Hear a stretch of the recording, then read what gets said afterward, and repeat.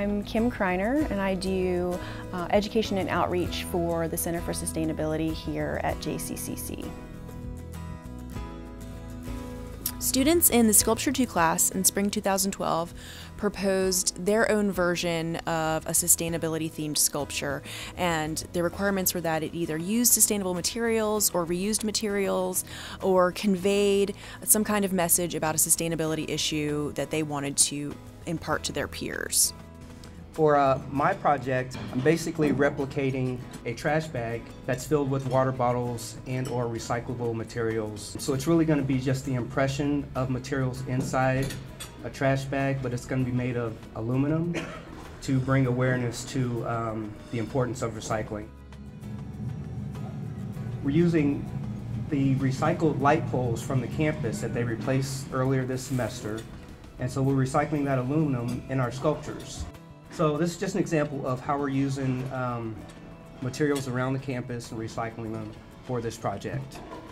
Being involved with it has brought a little more awareness to me as far as the importance of recycling and sustainability. It pushes me to think more about what I'm purchasing, throwing away, what I'm using at all times. Now I consider the before, during, and after of every object I try to pick up and use in my art. So with sculpture, it's pretty important to use materials that are recyclable, that are not just going to go to waste or sit in a landfill for year after year after year.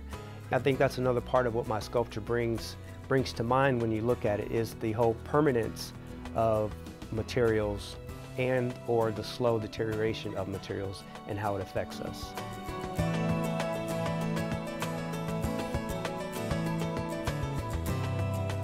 I'm Amy Enox, and my sculpture was chosen, and her title is Used Woman. And she doesn't outwardly say sustainable in any way, shape, or form. Obviously it's person, but I'm using used car parts and steel that has been used in previous projects to make her. Through the process, I've realized that it's a bit of a self-portrait, she's this used woman, she's made out of cold hard steel and things you would kind of think masculine-like, but I've poured aluminum boots for her, like women's sexy boots, so she's gonna be this, sitting on a bench in the campus in the middle ground with the trees and all the people and just kind of chilling out there with people. I'm pretty excited about it.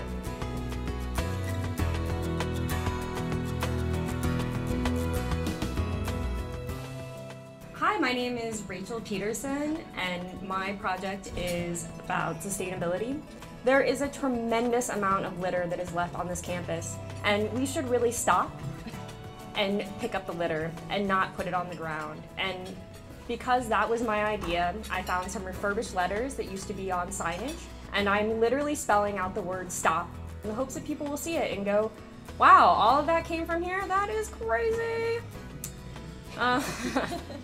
Several of my friends work on the campus cleaning up. One of them told me they had to buy a second vacuum cleaner to clean up cigarette butts.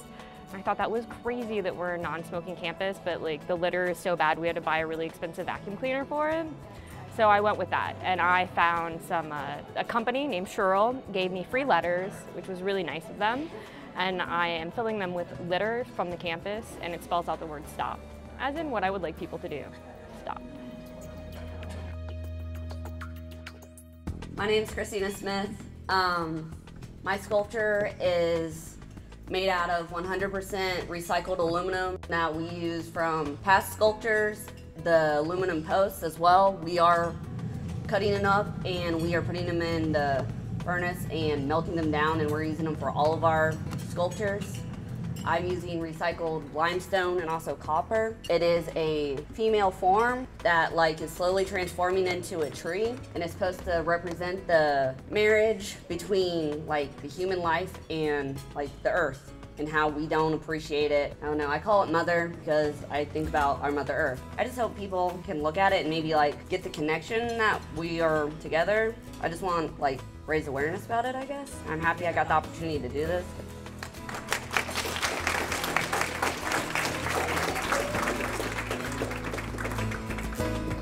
I really love this school though, because there are so many opportunities to do things. Our sculpture classroom is open almost all the time if you have a sculpture class to go in and work on your projects. so you're not just limited to your class time hours, which is really awesome.